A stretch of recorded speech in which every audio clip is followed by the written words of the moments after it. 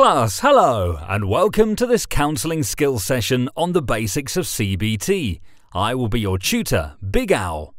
Today, we're going to look at what is counselling, what is CBT, applications of CBT. We will first look at what counselling is. The everyday pressures of life are becoming even greater, meaning that many people are turning to counselling for support.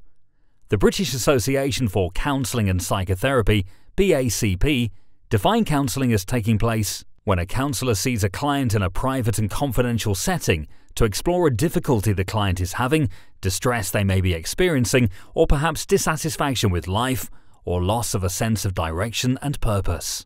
It is always at the request of the client, as no one can properly be sent for counselling. This is an important point to note, as clients who feel reluctant to attend counselling are unlikely to get the best out of their sessions. The process of counselling can be clearly defined as the means by which one person helps another to clarify his or her life situation and to decide further lines of action. Can anyone be a counsellor? Yes, counsellors come from all walks of life. You just need to have a genuine interest in helping others. There is currently no legal requirement in the UK to have any specific training or experience in order to practice as or call yourself a counsellor.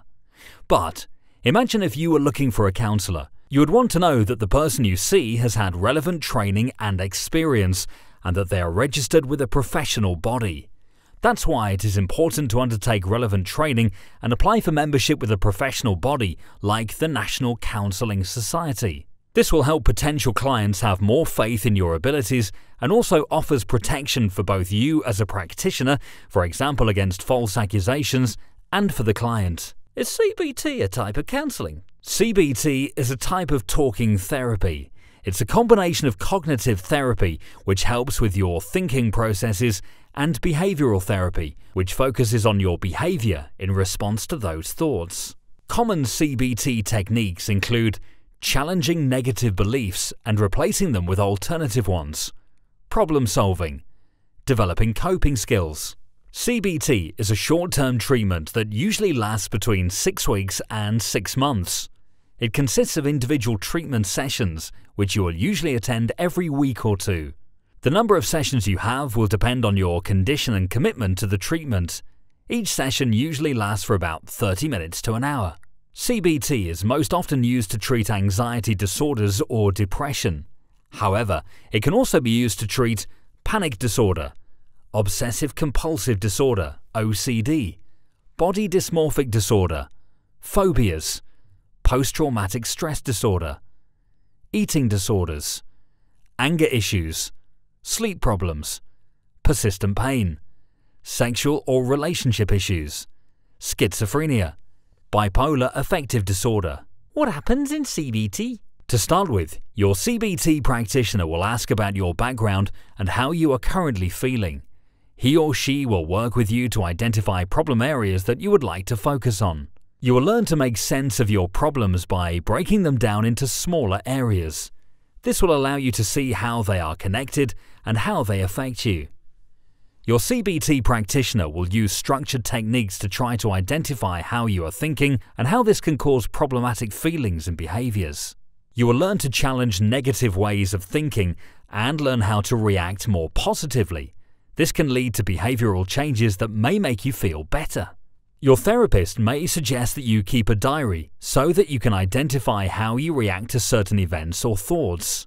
This will help you to identify patterns of thoughts, emotions, physical feelings and actions, and see if they are unrealistic or unhelpful. Your CBT practitioner will usually set you homework assignments. This may include reading material, tasks where you can test and practice the techniques you learn, or gradually exposing yourself to situations you're afraid of. Your CBT practitioner may ask you to practice replacing negative thoughts with positive ones during everyday events. This isn't always easy, but by using CBT techniques, you can try out different behavioural approaches in real situations, which can help you to make changes. You won't be asked to do anything that you don't feel comfortable with. CBT aims to provide you with the insight and skills to improve your quality of life. Once you finish your therapy, you will need to continue practicing what you have learnt on your own. How is CBT done alone? CBT can be done using a computer program or with self-help books.